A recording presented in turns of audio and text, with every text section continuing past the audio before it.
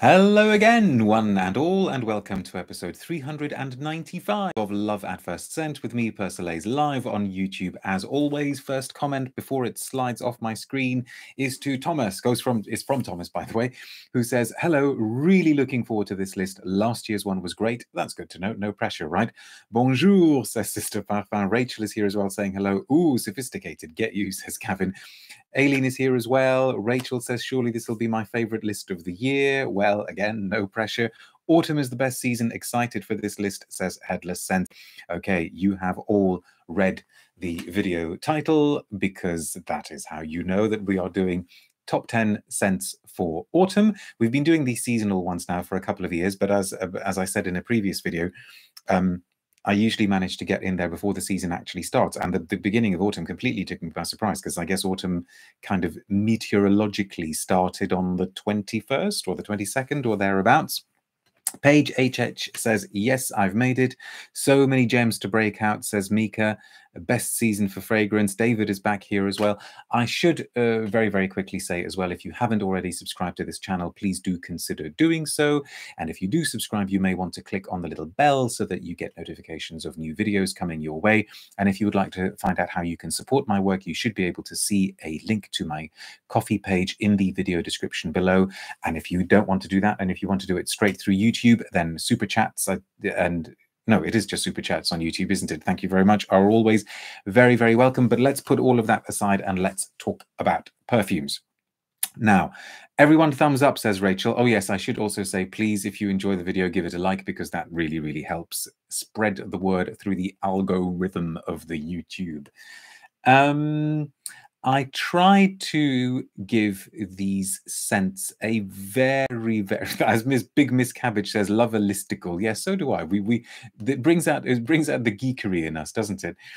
I try to give these a very, very, very kind of loose theme, either based on something that may be happening in the wider world or wherever I may happen to be in my head or whatever. And here comes the preamble and caveat, says Gavin. Ooh. Do we not want the context and the preamble and the caveats? You make yourself a cup of tea and come back in 2 minutes when the preamble is done. This time, I don't know. Maybe for the last few weeks I've kind of been in a little bit of a grump when I've been going around about going about my daily business, seeing people in the sort of world around us and there was a bit of me that kind of thought, we need to bring a little bit of style back. We need to bring a little bit of sophistication back.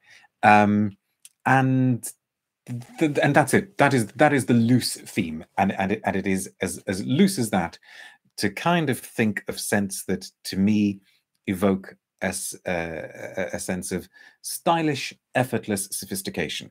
So I think that if you wear these, that is what you will be projecting to varying degrees, of course. I mean, I'm looking at them now, and there are some that are maybe a little bit more kind of loudly, brusquely nouveau riche than others, if I can put it that way. But generally speaking, these are the ones that I think are pretty sophisticated. Lindsay says, last year's video was the best, made me take the plunge on Zonka. Ah, interesting. Gavin says, whose unstylishness has offended you? Well, definitely nobody's from those of you watching this video. No, just generally. I think there was a warm day when I went up to London a couple of weeks ago, and London is not at its best on a warm day because people just really, really seem to think that bearing a lot of flesh is the best way to go. Sorry, this is sounding so snobby now. You're bringing out this aspect. I think also having come from Italy in the summer, when somehow people were able to dress for very, very, very high temperatures in a way that didn't kind of make it look as though they had just that second rolled out of bed. I think it was the contrast between the two that made me think, okay, maybe we need to go on a kind of battle to bring back a little bit of style and sophistication. I suspect it is a battle we are going to lose, those of us fighting it in England. But hey, we can try, right? We can try. And I think we need to start. So what have I got first on my list? Okay, I wanted to do this one because actually this is one that I very recently reviewed. So Gavin says, yes, it's a post-Italian holiday hangover. Do you know, in so many ways, actually, you're probably right. I think in terms of style and food and weather, that is precisely where I am at the moment. So this is therapy. This video is therapy, and I hope you will also feel suitably therapeutified. Let's coin a verb while we're at it. So this is really new. I only just reviewed it a couple of weeks ago, and it is from Frederic Malle, the latest composition done by Jean-Claude Ellena, and it's called Heaven Can Wait. This one, again, is turning out to be fairly divisive as far as Malle fragrances go, because last year's Uncut Gem was pretty divisive. I was on the side that wasn't so keen on it. Heaven Can Wait, I'm really a big fan of and have been so far, but turns out lots and lots of people don't like it. They want it to be louder. They wanted to I guess display more facets, but I'm really taken with it. And I suppose I don't really need to talk about it very much because it was only reviewed, I think, what, 2 weeks ago on this channel, and you should be able to find the video very easily. But I think it's beautiful. It's a sort of throwback to scents maybe of the 60s and the 70s, without making it really obvious which one it is. As I said on my blog, I just happened at an event in London to meet Frederic Malle very soon after my video review of this.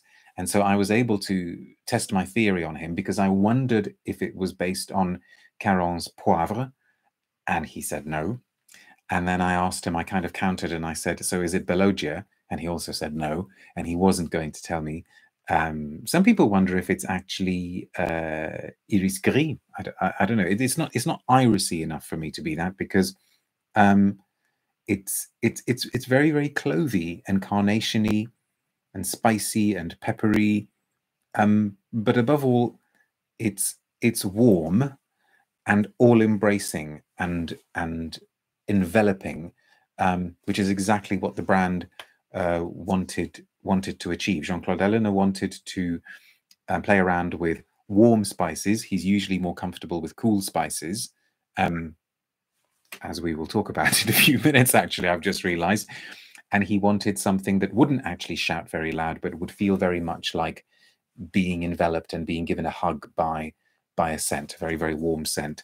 And I think it works. I think it's really rather lovely and very sophisticated, maybe because it isn't overly loud. Rachel says, I wouldn't think Iris Gris. No, I don't think so either. I don't think so either. Olfactive Story says, I'm really liking it. I wish I could get a bottle of it, but it's a bit pricey. Price is I mean, you know, we've said over this last year on this channel a few things every now and then about price, but perfume prices and candle prices. Have you seen the price of the latest diptyque candles, the ones where the scents have been done by Olivia Jacobetti? In the UK, I believe they retail at just over £200. I think it's like £208, which is also, it's like, you know, where does the £8 come from? Over £200 for a candle. And if that isn't going to set a precedent, I mean, it's really worrying. You know, how good does a candle have to be for you to actually spend, you know, a fifth of £1,000 on it? It is quite mind-boggling, and these numbers start becoming meaningless after a while. Ty says, candle prices make me sick, and don't get me started on perfume. Eric Brandon says, the one that shocked me recently was Alien Goddess. I remember when Niche was that price. I don't know how much Alien Goddess is. Aileen says 200 squids for a candle. Yeah, 208, I think. Luciana says, hello from Brazil. Helen White says, that should be a life-changing candle. I know. I mean, maybe they are. I haven't smelled any of them yet. Anyway, so we've done our first one. And for our second one, I would also like to do one that's from this year. Drawn by Sense says, I will just buy some tea lights from Tesco. Do they do good scented ones? I don't know. Do they do scented ones at Tesco's? Ty says, oh, Ty's talking to Eric. Okay, you carry on amongst yourselves. I wanted to bring this one in because I think it'll work really, really well in autumn, and I think it's very sophisticated, and also because I wore it a lot over the summer in Sicily, and I really, really enjoyed wearing it. I did a video on it not too long ago. This is the latest from Escentric Molecules, which means it's done by Gris, and it's his Harrods exclusive, which you may be able to make out.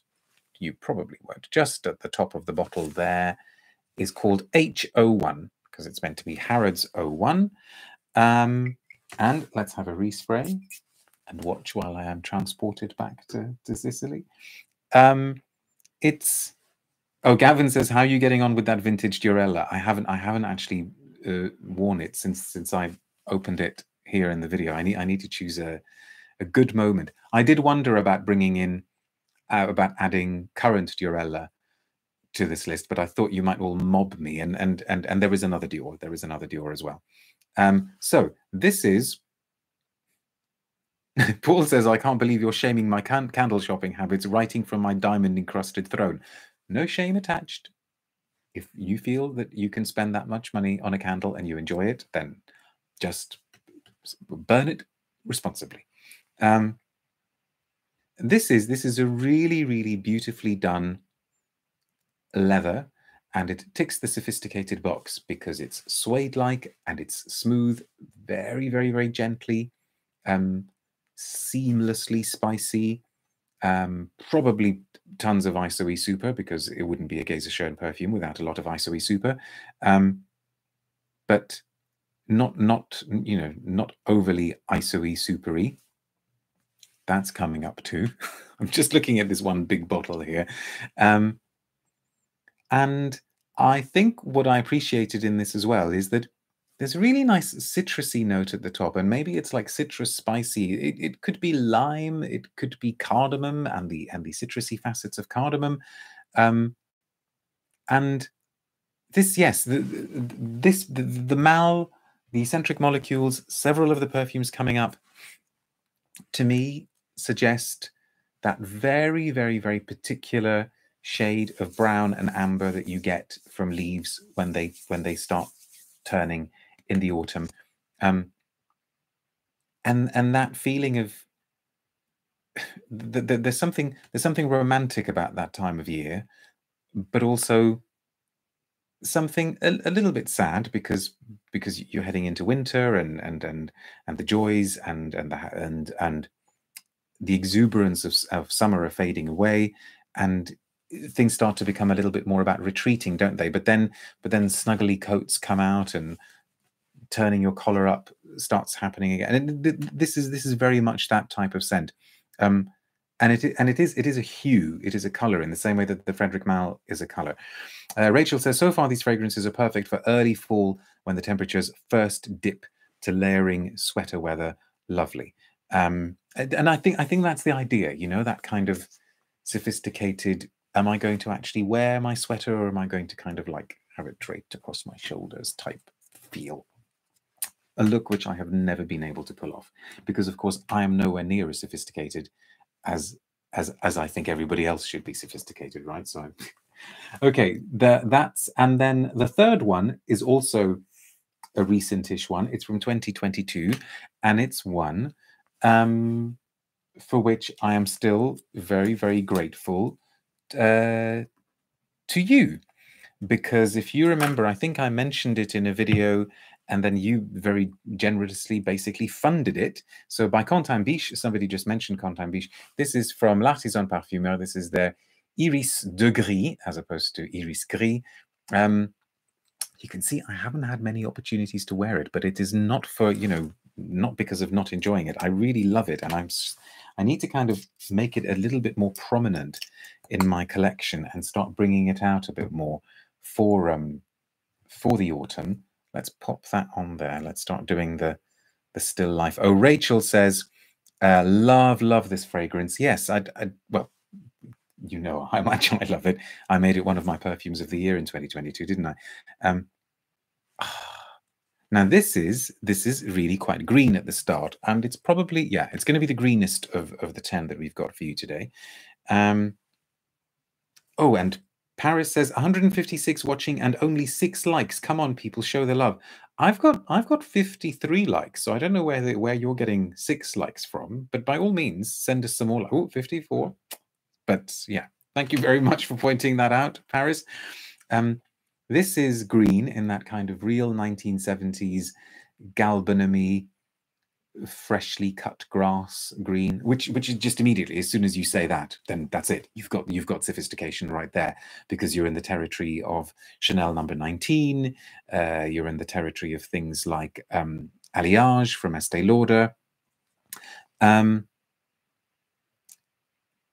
But here, the green then does go beautifully and seamlessly and effortlessly and sophisticatedly into this great iris note. Pradeep says Iris Nazarena is nice for this time too. Yes, I love that one. That's from Aidis de Venustus. I've yet to see their new bottles in the flesh, by the way. Has anybody out there tried any of their new stuff?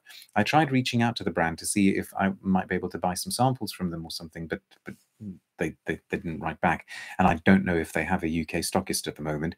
Sir Siage says, galbanum. And I did wonder as well about bringing in Frederic Malle's Synthetic Jungle by Anne Filippo, but no, I thought I'll do this Malle, and I'll bring in the green galbanum from L'Artisan. And this, I guess, I think what I love about this one is that even though the galbanum is super green, even though the iris is quite pronounced, it somehow manages to not be cold and not be chilling and not be austere, and that hint, you know, the gris, the grayness alluded to in the title, somehow comes across. It's like a really, really beautifully cut, maybe green wool or green tweed suit. You know, the kind of suit that is all about the texture, or as much about the texture as it is about the cut.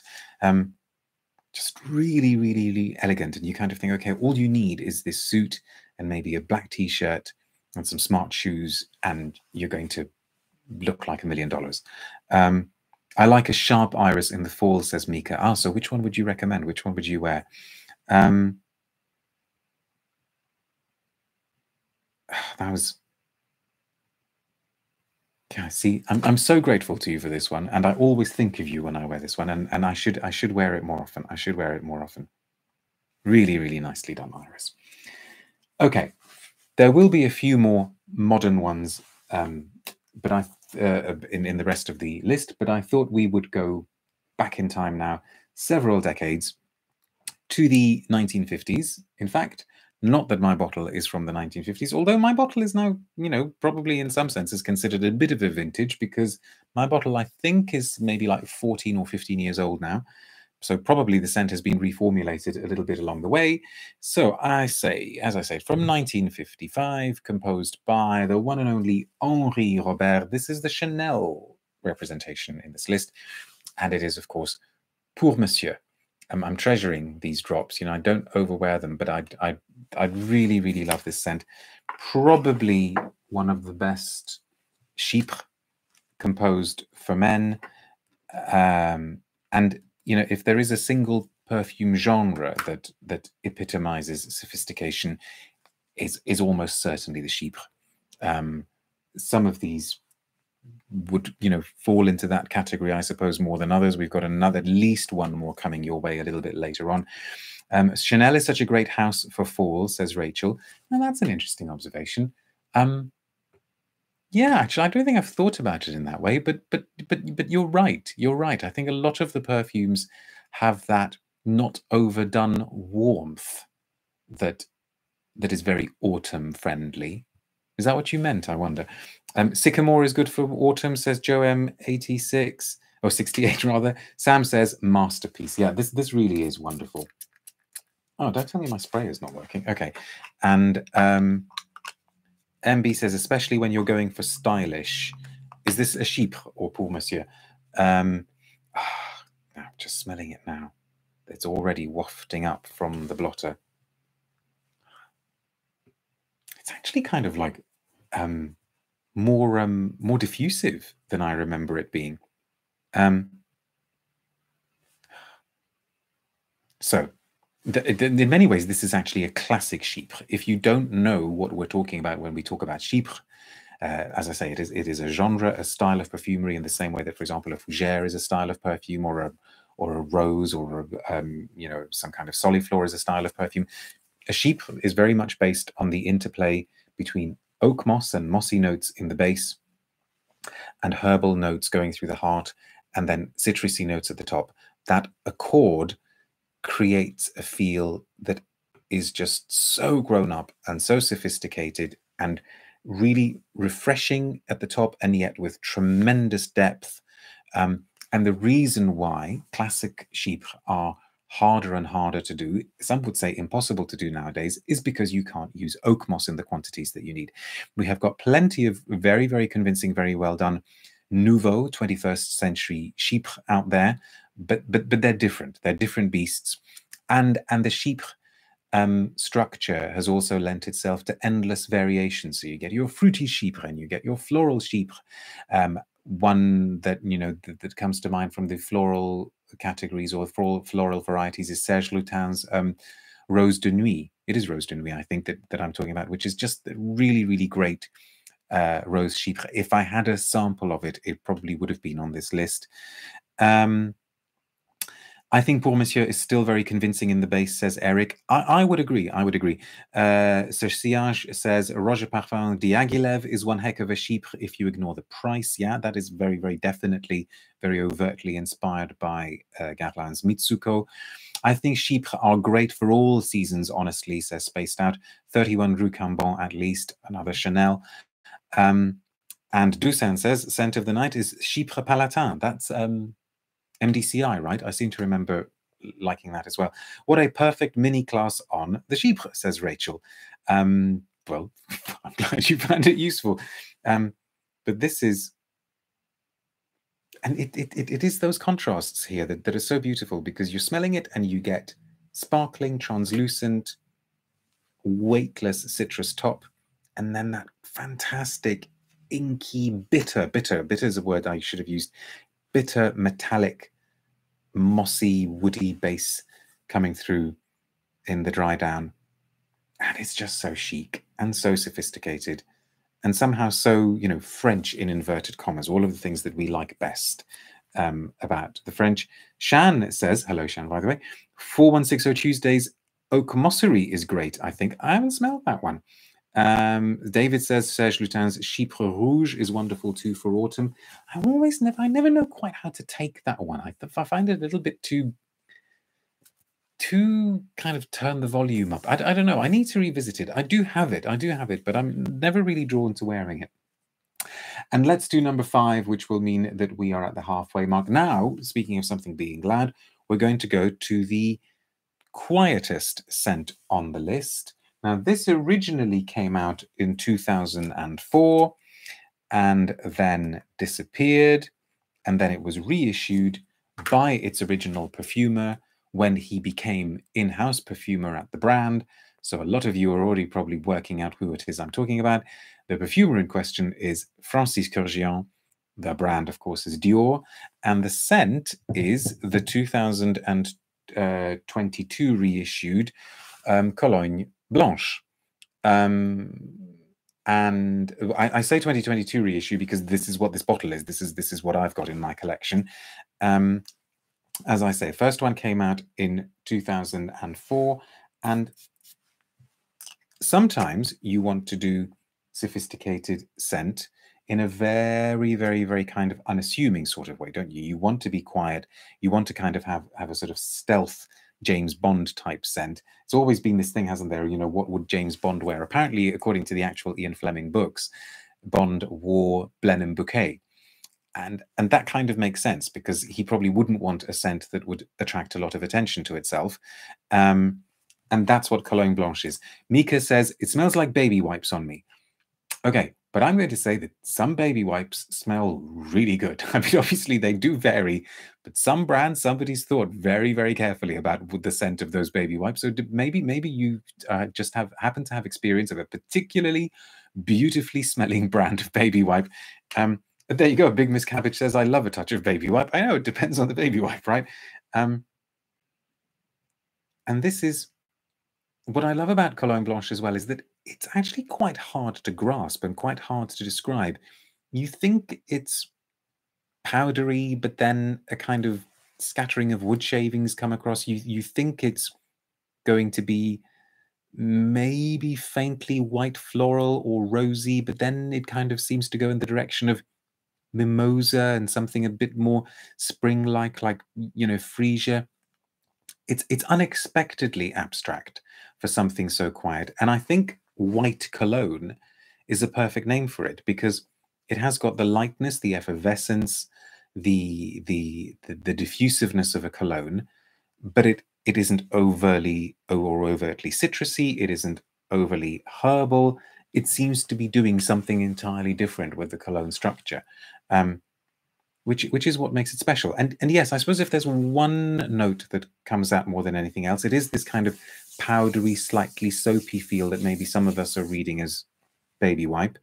Mimosa and Immortelle too, says MB, that kind of thing. Headless Scent says baby wipes can smell nice. Yeah, they absolutely can. Killian's Back to Black has that kind of facet, and it smells comforting somehow. Yeah, it's and you know, even though it's quiet, it actually also lasts longer than you think it's going to last, especially if you spray it on fabric. Its longevity is not at all bad. Mika says, my pick from Dior for fall would be Eau Noire. And as you know, if you're regular viewers, I adore Eau Noire as well, but I thought I've talked about it quite a bit, and it's probably been featured in lots of other top 10s and things, so let's just do something a little bit different. Lefteris says, rumors say that Kurkdjian is working on a Fahrenheit elixir. Well, I would be very interested to smell that. Original vintage Fahrenheit takes some beating, so let's see what we can. Let's see what happens. Paul is asking a more kind of general question. Says, do seasons really matter, or is it just a way to have fun thinking about how we narrate our lives with scent? I would say it's the latter. Okay, these videos are meant to be mostly fun. They're meant to give you some food for thought, some sense for thought, but ultimately just wear whatever you want to wear whenever you want to wear it. But yeah, that's why when I'm curating these lists, composing these lists, I try to think a little bit more about the theme than the season, if you get what I'm saying. Right, so we have done 5, which means we're at the halfway mark, which is a good point for me to say that you are watching episode 395 of Love at First Scent with me, Persolaise. If you're watching live or you're watching the recording, please feel free to ask a question, leave a comment. I get round to them in due course. And what are we doing today? We are presenting my list of the top 10 perfumes for autumn 2023, with a loose theme of them being the sense of sophistication, effortlessly, elegantly sophisticated scents. And I'm very, very much enjoying seeing some of your recommendations too. We need to move on. What's number 6? Number 6 on the list. Okay, so number 6 is again a kind of more recent-ish one. It's from 2021, and it's by Olivier Cresp, from a brand that not many people seem to be aware of. I mean, it could be that that's because in the UK, I believe they're still exclusive to Harrods, but if that's not the case, and if you are from the retailer that stocks them, please don't shoot the messenger. I just need to check out my information a little bit more carefully. And the founder of the brand, one of the co-founders of the brand, actually came on this channel and gave an interview very, very kindly. The brand is Lilanur, very much inspired by India and Indian ingredients and Indian codes. And this one is, as I say, by Olivier Cresp, and it's called Incarnation. It is very definitely my favorite from the brand. I think because it's the most abstract and the most retro. It is really gorgeously retro scent. Let's have a spray. And this color, isn't the color of this bottle also sort of autumnal, but also Indian and kind of fun and happy without losing a sense of sophistication. I mean, I love that kind of oranginess going through to the pinkiness. I'm not sure that's coming across all that well on the camera. Now this one, you know, I said that some of the scents that I'm presenting to you are maybe a bit louder than others, maybe a tiny little bit more garish than others. Well, I guess this is one of the louder ones, because this is very, very, very diffusive, but it works extremely well. Again, it feels like a modern retelling of a sort of old school chypre. Christine says, I'd love to try Lilanur, but they don't send samples outside of the US. That's a shame. I'm waiting for Lucky Scent to carry the brand. Is that on the cards? Are you just saying that because you're hoping that's what's going to happen, or do you know that that's on the cards? Christian says, something I got over the summer I'm really looking forward to wearing this autumn is Papillon's Anubis. That's a very, very good recommendation. Yes, thank you for that one. And a great fall scent, Rachel says, is Zoologist's Chipmunk by Pia Long. Thank you very much for that recommendation as well. So yeah, but going back to Incarnation, this is a kind of white floral chypre with a strong, quite indolic jasmine note, shades of Superstitious from Frederic Malle, you know, the one done by Dominique Ropion. This stuff has got shoulder pads, so it's a kind of 80s version of sophistication. And I suppose I'm kind of shooting the theme in the foot there, because 80s sophistication is everybody else's vulgar, right? But a bit of 80s sophistication we need every now and then in our lives. It's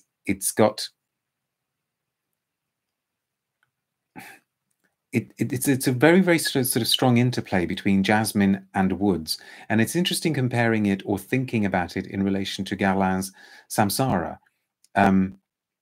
because it does have a kind of Samsara-esque feel, but without the heavy sandalwood. It sort of goes more into the sort of chypre territory with the mosses and different sorts of woods, and a jasmine that seems, I was going to say more assertive. It's hard to think of a jasmine that's more assertive than the one in Samsara, but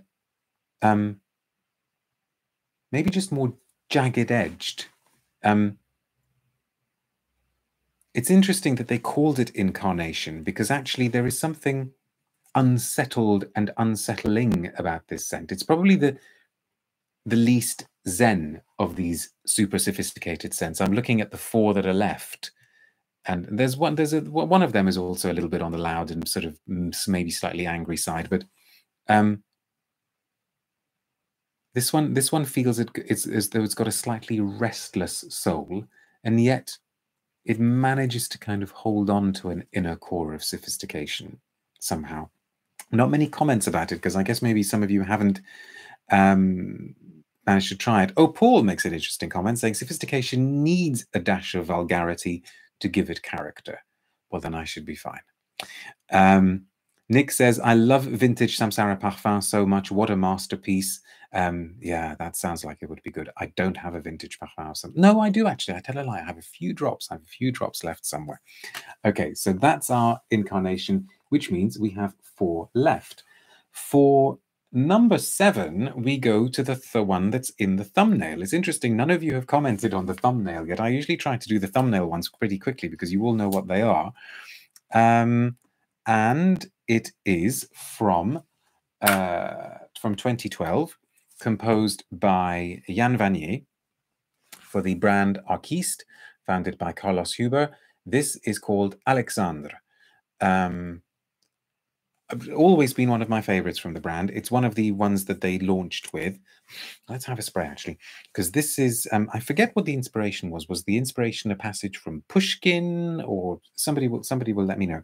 But it kind of doesn't matter, because it conjures you know, you kind of suddenly feel as though you've gone into a Chekhov play, because it's very, very, you know, never having experienced a Russian winter, it kind of makes me think that this is what a Russian winter might smell like. It's very, very junipery, very woody, brittle. It's you can hear twigs snapping on ice and snow, you know, because people are walking on this bitter cold landscape.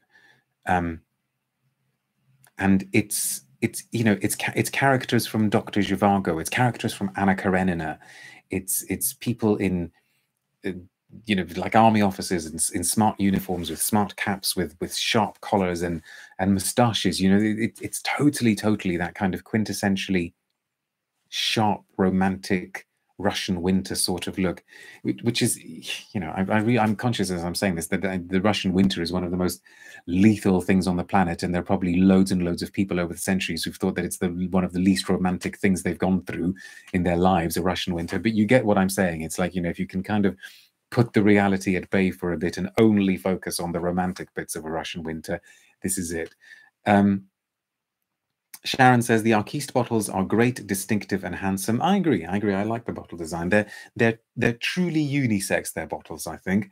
I love Iris Silver Mist for fall, says RM. Unapologetically sophisticated, aloof, and complements the dampness of the season. I'm sure that I've included that on a list somewhere, so that's why I thought I better not do it in this one. I mean, I adore Iris Silver Mist, as you know. And there's something about Aleksandr as well that just feels a tiny little bit sour, which maybe is that sense of something unexpected, something just slightly wrong footing, to make it not possible for you to just dismiss the scent and make you think that you've figured it out within 2 minutes. There is something odd about it. But I think that's great because, as I say, it makes you want to keep smelling it. It makes you want to keep thinking about it and trying to figure it out. Right, 3 to go, including one, you know, out and out bona fide masterpiece. Next, we go to 2006 for a scent that, if I featured it on a list here already, then I can't remember when it was. I don't think I've talked about it for a long time, but it's been on my mind because I don't know how much I'm allowed to say at this point, but there is a kind of follow-up to it coming very, very soon, a flanker that I've been quite taken with so far, but perhaps we'll have a chance to talk about that in a few weeks. But this is from 2006 by Nathalie Lorson. This is Lalique's Encre Noire. As I say, not one that we've mentioned here very much on this channel. It is a very, very simple scent in many ways, because it is basically a oh, something is telling me that my chat is disconnected and then successfully connected. I have no idea why. Just pardon me while I try to see what is going on here. Okay, I don't know what that was all about, but never mind. I guess the broadcast was not interrupted. Trunk 10 says, one of the best, less pricey perfumes. I know, grab it before they put the price up. So what was I saying? This is quite straightforward in its composition, because it's basically a kind of musky, woody vetiver. In fact, for some people, it's their favorite vetiver, right?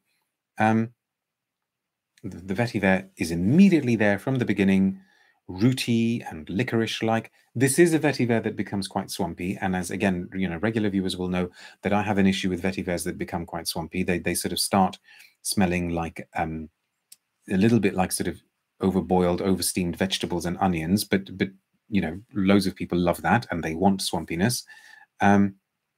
Oh, Pen Defend says, have never forgotten the day someone accused me of smelling like Yoda wearing Encre Noire, but in what way? Because that, you know, that meant that they thought you smelled like one of the wisest beings that the galaxy has ever known.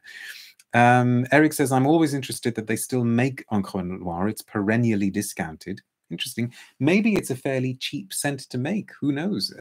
But long may it be with us.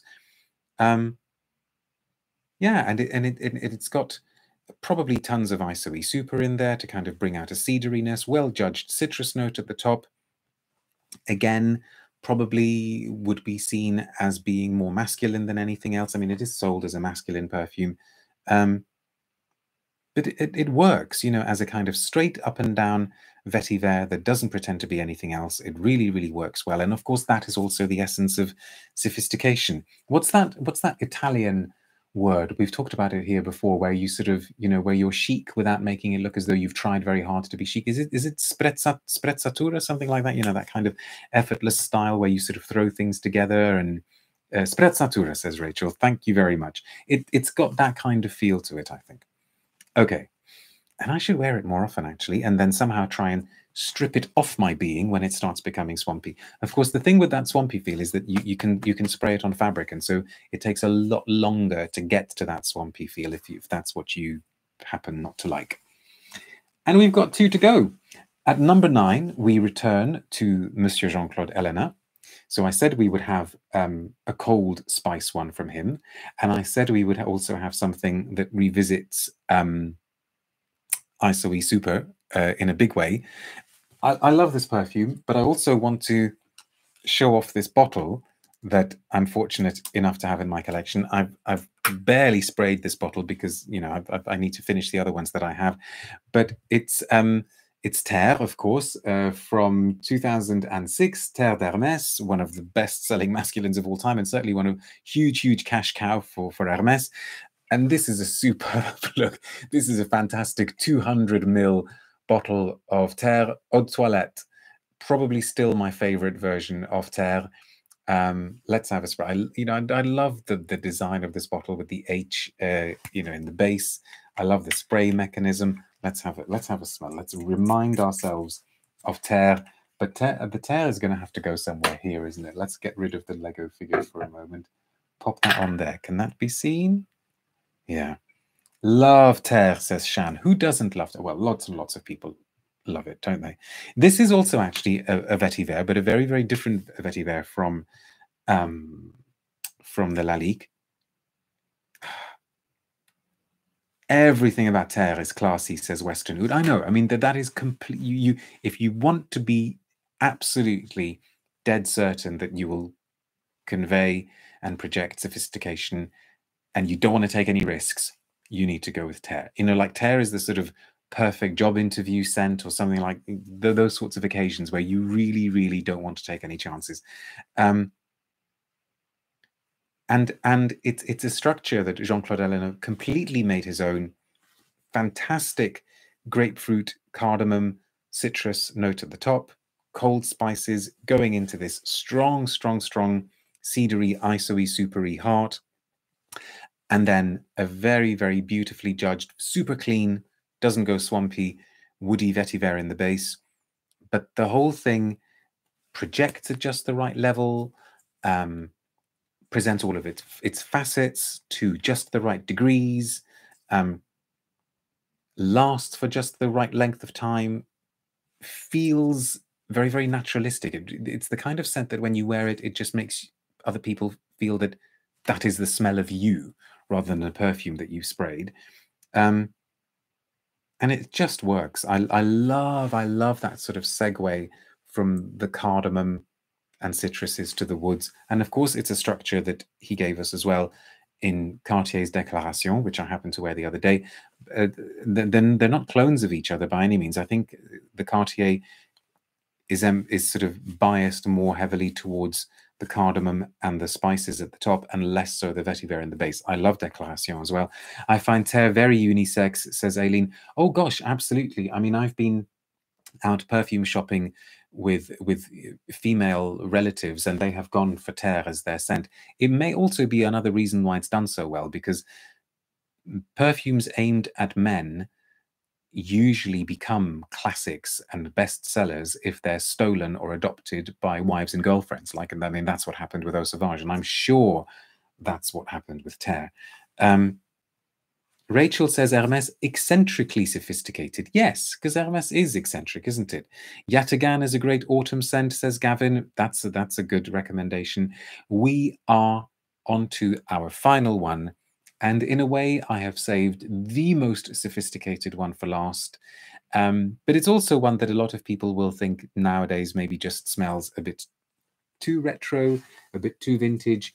But the likes of you and I do not care, because if you want sophistication, and like I said, if you don't want to take any chances, you probably want to go for a chypre. And if you want to go for a chypre,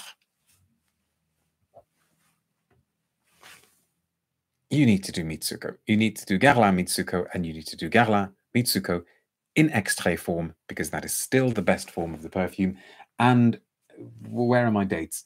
That is, of course, legendary 1919 composition by none other than Jacques Guerlain.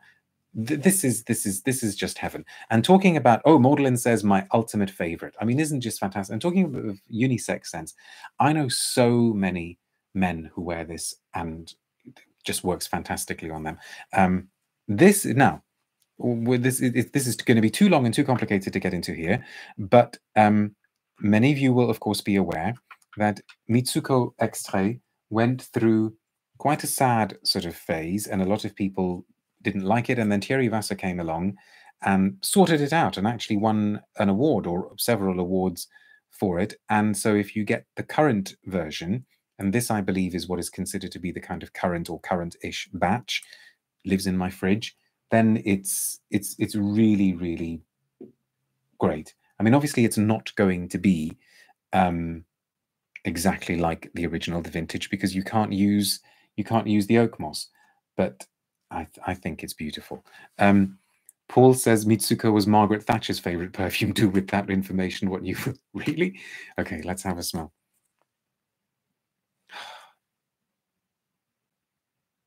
Oh, they really just don't make them like this anymore, do they? So we're not going to have our Chypre mini masterclass mini lesson anymore.